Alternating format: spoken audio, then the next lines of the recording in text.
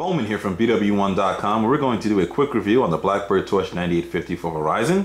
It's sort of a mid-range phone from the BlackBerry lineup here. Follows up from the BlackBerry Storm with an all-touchscreen design. Doesn't have that clickable screen that we remember the BlackBerry Storm starting out with. It has just a standard screen, touchscreen on it at 3.7 inches. Still weird to have a BlackBerry without a keyboard, that world-famous keyboard that they're known for.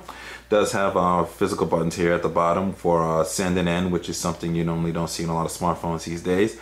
You have the BlackBerry button, back button, and then you have a optical trackpad. Also works as a button as well too. On the side you have the micro USB port. You have a 3.5mm headphone jack. You have your volume and convenience key and camera keys right here on the side, embedded into the border right here. Sometimes it's a little tough to kind of click down on the side here, so just keep aware of that. It's even tough to see kind of within the camera here. On the back you have a 5-megapixel camera with flash, 720p HD video recording. It's pretty much going to get the job done, but it's not going to blow you away in terms of quality. It does come with a 16 gigabytes of storage. It is a 3G world phone, so it does have a SIM card already pre-installed, and it also has a 1.2 gigahertz processor to keep things nice and smooth and fast. The 3G only phone, so there isn't any 4G LTE or HSPA Plus available with this. Here at the top is the lock button. When you hit that, opens up the phone, and now you can see the Blackberry 7 OS, which is the latest OS from them, with the liquid graphics. You can see everything looks really nice and really smooth in terms of sort of transitions here. There isn't any multiple desktops. It's just really multiple folders here that you can organize and add stuff differently. So if you want to add media to your favorite, you can do that. You can actually hide the icon. You can move it around. You can say you want to move it, and you want to move it over to. Let's try that one more time. Want to move it, you can move it down one, switch with the Bing. Let's say you want to make camera a favorite app, you can mark as a favorite. Now it shows up right here under your favorites, as you can see there. And you can put this all the way up or halfway or kind of all the way down there if you want to, as far as the menu is concerned. You can change the background, not much in terms of customization other than really changing the background. You can manage the panels.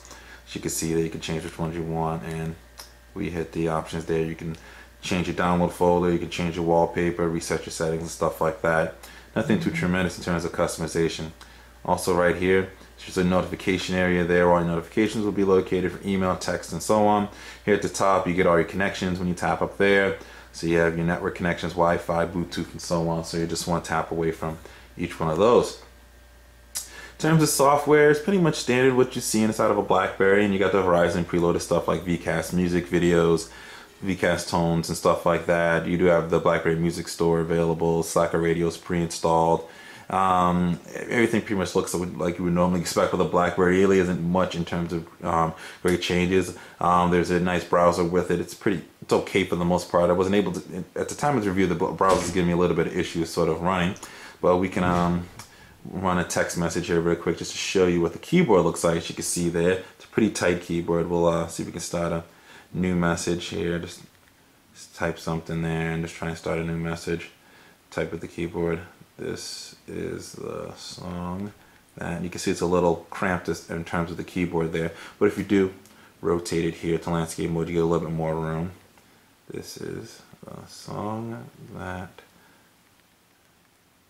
And autocorrecting is okay for the most part there, so you can get an idea of what the keyboard is. But it's just very weird to have a BlackBerry without that physical keyboard. It's one of the things I would just kind of repeatedly say here. So the BlackBerry Torch does get some good battery life and some good call quality. I was able to get through the day on a single charge, and if you're a moderate user, you'll probably be able to pull a couple of days off on the BlackBerry here. Call quality, people could hear me well, I could hear them well. Overall reception was good and solid for the most part with it. It's typical stuff that you would expect with the BlackBerry here. So overall, it's very good hardware. It's just got some outdated software, I would say, compared to what's out on the market right now. A lot of people are BlackBerry fans. The BlackBerry OS, for the most part, is good, but it definitely needs to see some improvements, which we're going to see sort of with their future devices coming up. But as of right now, this phone, I would say, is definitely good for a user that is a beginner smartphone user, really wants to sort of just dip their toe into the smartphone market, and they're big in the phone and email, and they might use this for business enterprise purposes, which the BlackBerry OS is really has a lot of core stuff for that. So I would say that it would be good for those type of users. And overall, I like the device, and like I said, I still think RAM's got a little bit of ways to go before I can really say they're really back here in the game and really putting out some strong devices there. So this is Bowman here from BWOne.com, giving you a quick review on the Blackberry Torch 9850, reminding you to subscribe to our YouTube page. Connect with us on all our social media from Facebook, Twitter, YouTube on here, of course, your RSS feeds, Google+. The links to all of that is in the description. Our main website at BWOne.com, where we got a full written up review with pictures and stuff as well. The link is available in the description too. And always remember to live your tech world in high definition.